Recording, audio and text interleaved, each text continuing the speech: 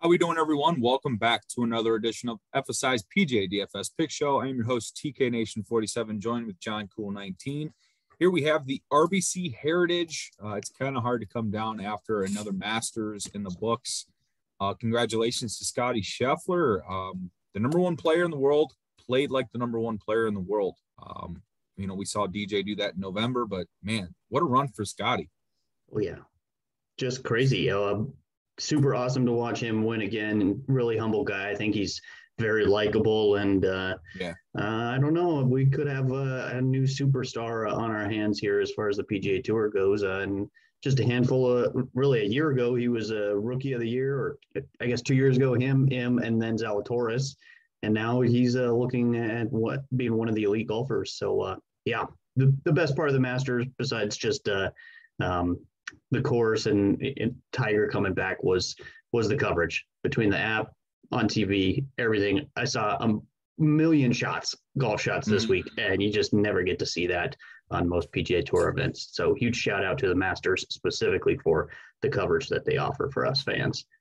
Absolutely. I mean, they kind of caught on with the Rory Morikawa pairing on Sunday, and man, that was a lot of fun to see before you could get into Scheffler and Cam Smith's little duel down the stretch. We had that to follow. So yeah, it was a lot of fun, and we're gonna miss that kind of coverage, that app, that sweet app every year.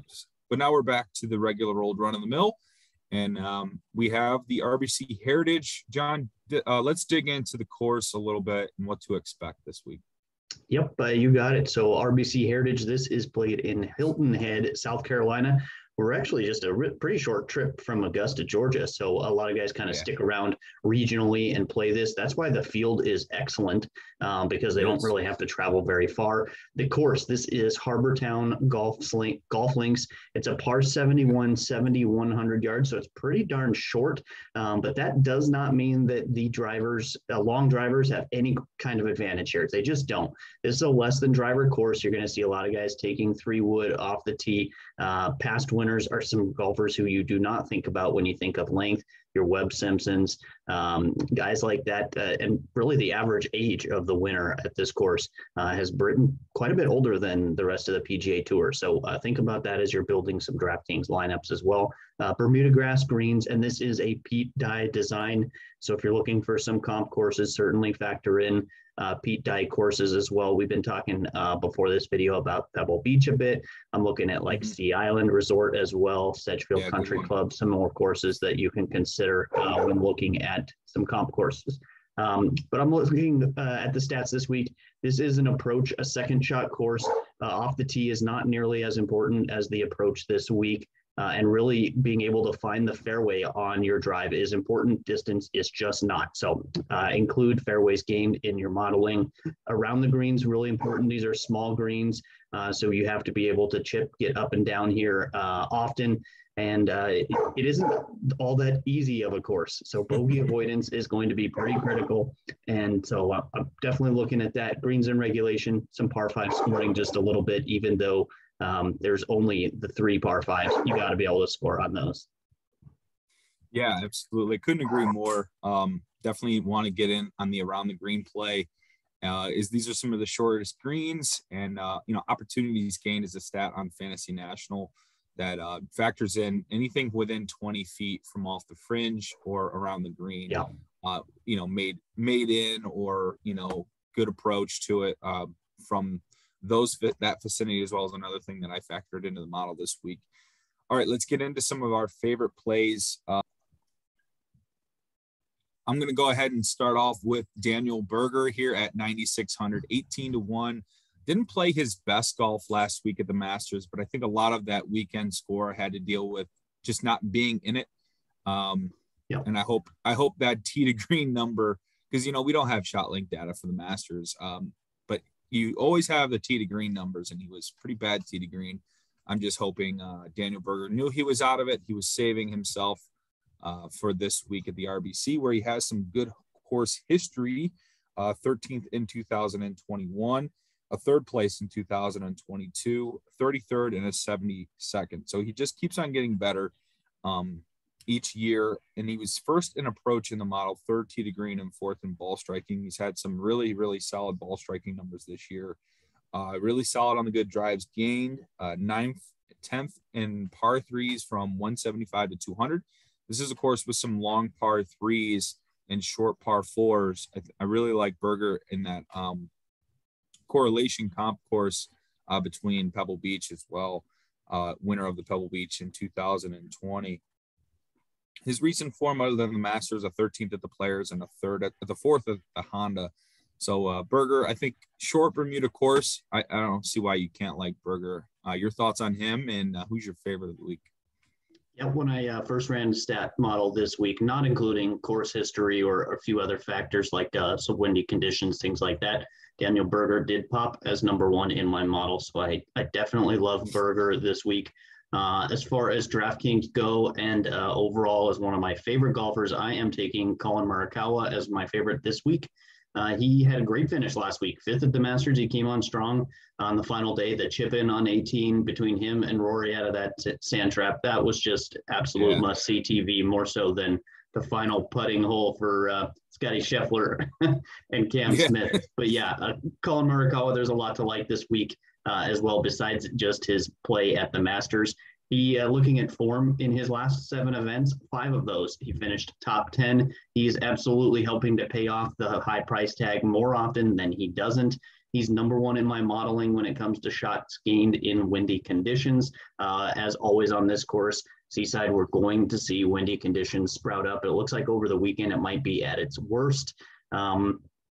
Course history, he was 7th place here last year, 2021, and then he was 64th place in 2020. I'm kind of taking the 2020 results with a grain of salt. It was played later in the year, right after the COVID restart. So a lot of golfers, really, the field was completely stacked that year, but really everyone was kind of coming in cold. You don't really know what golfers were doing with their time off, that sort of thing. So I'm not really too concerned about the 64th, but I'm much happier with last year finishing 7th place. But then when you're talking about this course, you need to be absolutely excellent with your irons. That's Colin Morikawa. Fairway finder, that's Colin Morikawa. He is 3rd on approach in this field behind only Berger and a guy I'll talk about a little later in the show here. And then he is 9th fairways gained, 11th greens in regulation. He doesn't make many bogeys, and he scores on par 5s. So there's a lot to like here. The one knock on him, he is not great around the greens. And I did talk about you have to be pretty good, at least proficient or better. He doesn't check the box for that this week, but the biggest reason is why is because he's so elite with those irons. He doesn't actually have to chip very often. So I'm not as concerned there, but that would be the one knock on Colin Morikawa going into this week. Yeah, that chip in he had on 18 made me a lot of one and done money. Went from T8th or T10th or something like that to top 5. So that was a huge couple $100,000 swing in the one and done. And I didn't even think of it at the time either. I was just so pumped about how cool that Rory scene was. So really awesome. I love Morikawa as well. Moving on to the value slide here, I'm going to go ahead and talk up Webb Simpson at 8,800. I thought that was fantastic value for a guy that has this course history here. Webb Simpson is a 9th in 2020. He won in 9th in 2021, won in 2020, 16th in 2019, 5th in 2018, 11th in 2017. So essentially since 2016, he's had a top 20 finish in each of the events with a win. So Webb Simpson, when it comes to course history on probably any course, this probably takes the cake. This is one of his smash courses other than I believe it's Wyndham, Sedgefield. I think he has another one of those coastal courses on my comp course list as well. So it's a type of course thing for Webb Simpson. Exactly. 35 to 1. I see a lot of tickets out there already with Webb Simpson. We're getting because of his injury status in 2021, he's only played 4 events, and I think last week was a good indicator of where he's at. A 48th at the Valspar to get ready for the Masters, where he finished 35th, had a nice weekend.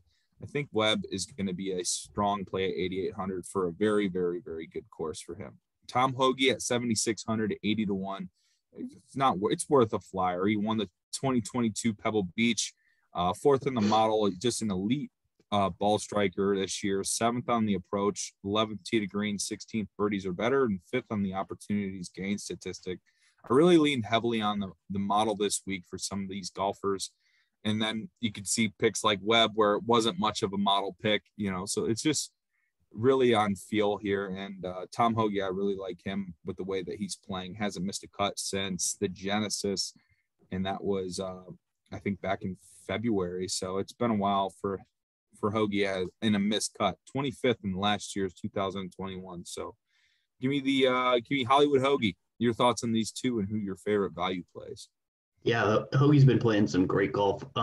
Something I'm kind of looking at more this week, more than usual, is between comp course and course history, putting those much heavier in my model versus just versus what I normally would, or recent form is really kind of taking the hit for me. If you look back, there's quite a few golfers who have come into this event in poor form, but great course fit, and then they've gone on to have great success here. Talk about your Sinks, your Webb Simpson from time to time here, guys that haven't necessarily popped in the weeks leading in, and then have just an absolute killer week here at RBC Heritage. I'm weighting that a lot more this week. So I do like both of these guys quite a bit, and that goes to poke for Webb. For me though, value plays, I'm going Russell Henley kind of as a more expensive value play, but the model absolutely loves Russell Henley this week, even better than some of the guys up in that 10K range as far as just an overall model play. For me though, the biggest thing is the consistency. He has not missed a cut in his last 15 events. He plays really well on Bermuda grass greens. He also is very, very good in windy conditions. The course history is pretty good as well. 9th place last year, 2021. He was 6th place back in 2013. He's made half of his cuts in the 8 events that he's played here. The biggest reason though, probably his elite approach. He is just so good with the irons right now. Second on approach in this field, again, behind Daniel Berger. He is 33rd around the greens, so he checks that box as well. Fairway finder, 21st in this field. Also really good greens and regulation and par 5 scoring. So I think there's a whole lot to like here on Russell Henley. Overall, he was number 1 in my model the second time that I ran it with course history and other conditions included in there. So I really, really like that pick this week. But down cheaper for me, Adam Hadwin. I like him a lot as well. He's only 7,600 on DraftKings and 60-1 outright bet. I would be willing to take a little shot there at 60-1 for Adam Hadwin. The thing for him, and I said it wasn't necessarily the most important, but the form. The form is excellent right now. He's got 3 straight top 10s, and that was at the Players, Valspar, and Valero. He did not play at the Masters. He was 16th. If you look back at Pebble Beach, again, that's a comp course for us this week. He's been excellent tee to green recently, and he's had really good success on Pete Dye courses as well. So he kind of checks all of those boxes there. He's twice been in the top 30 here. He hasn't had any really good pops, but he's not been playing. Recently, he's been playing much better golf than he has in past years. His stat model for him, 30th on approach, 28th around the greens, 12th in fairways gained, and then 10th in bogey avoidance. So he's kind of up near the top in a ton of the categories that I'm looking at. I like Adam Hadwin really as a cash option. I think is an excellent fit for your tournament or for your cash lineups this week. Yeah, I was really scouting out that Russell Henley pick last weekend. He was in my best lineup and really came on strong on Sunday. He was on pace to shoot a really low number. Kind of stumbled a little bit at the end, but I think he had like 4 or 5 birdies in a row at one point, and he was really lighting it up for me. And definitely gonna enjoy playing Russell Henley this week. And yeah, Hadwin I thought was too cheap as well, 7,600. Usually, guys that play the Masters come into RBC and have some good form, but there's only 90 guys that get to play the Masters, and Hadwin had a nice time off, and I'm sure he's ready as an RBC guy. I believe he is RBC sponsored guy. So I could see some extra incentive for Hadwin this week. Sure. All right. Moving into the sleeper slide. I'm going to go ahead with nasty Nate Lashley, 6,700, 180-1. He's in some good form. Surprisingly, Lashley's not a guy that usually strings together, really good finishes: 18th at the Valero, 15th at Corrales Punta Cana, 27th at the Valspar, and 7th at Puerto Rico. He's playing his way in, and he's getting some sponsors invites. I really like that form. Guy that definitely makes some bogeys, but he makes a ton of birdies. And when we're talking about DraftKings scoring, we want to get that guy that's going to be making a lot of birdies. I think Lashley, someone that really hit well from that par 3, 175 to 200 mark, 29th in the field, 16th in opportunities gained, and 56th in tee to green. But, you know, there's a lot of older rounds listed into that tee to green number. But I really like Lashley's recent form for the way that he's been playing. Now we have another former winner here. Go ahead and talk about the Panimal. Yeah, I do love me some CT Pan this week. He popped in the modeling for me. But yeah, he's a 2019 winner here at the RBC Heritage. The form's been pretty decent coming in too. He's made 4 out of his last 5 cuts. That includes 9th at the Genesis and 16th at the Honda. Some really good finishes for him. He checks the boxes on approach around the greens, fairways gained, and bogey avoidance as well this week. He's top half the field in scrambling also. So really kind of a well-rounded golfer, even if he isn't at the top of any of those categories. And he did, again, win in 2019, and he's made the cut 4 out of 5 trips here to Harbor Town. Really, last year was his missed cut, but he was terrible tee to green, and that's just not his style. He's normally much better tee to green than that. So I expect him to bounce back this week and have a really good opportunity to at 6,300, not just to make the cut, but to push top 25 for your lineups. I think he can really help you on DraftKings, especially with that price. Yeah, price tag's really nice on him, 6,300. CT Pan, really good with the irons. I don't mind it. And we see a lot of former winners turn out to be cut makers here. So go ahead. Yeah, let's get in with CT Pan. One and done slide to wrap it up this week. I'm going to go ahead and go with your favorite value, or one of, Russell Henley. He's going to be my one and done pick here. I have 478th place. That's good for about $275 in the big one and done. 5 top 5s and 1 win. So I'm kind of looking for that next win. It really propelled me up the leaderboard because although I'm getting these nice top 5s and top 20s, I'm starting to slip because I'm not getting the wins. So hopefully we can get back in the winner's circle.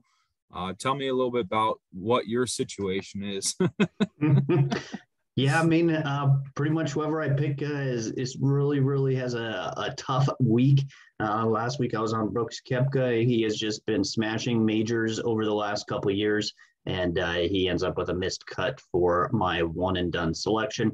I'll go Webb Simpson here. Hope I don't curse him as one of your top picks, but yeah, I think Webb is a great option in order to get yourself some cash this week. The winning upside is there for him on this course, and that doesn't happen. I don't see myself using him probably the rest of the year. Some of those other events you talked about, there's a couple other guys I think that have good opportunities there, and I do not want to burn one of my superstars here left this week. So hopefully I can pull myself out of the basement in our one and done competition this week with Webb Simpson. Yeah, hopefully. All right, John, that'll wrap things up. Any last final thoughts for the RBC Heritage? Nope, fun event. You're going to be missing out on the Masters and the coverage and all the shots and the app, but still a fun event, difficult course here, and we'll see what happens. Yeah, it's going to be a fun week. I'll get back into the PGA circle. So yeah, you can follow us on Twitter at TKNation47. That is at JohnCool19. And you can follow us on our Twitter handle at FSI_DFS. The bio has a link to our Discord chat, and you can get all of the updated sheets, projections, and core lineups for anything that you guys need to help build your PGA lineups. All right, guys, thank you. Have a good week and enjoy the RBC Heritage. Sweet. Good luck.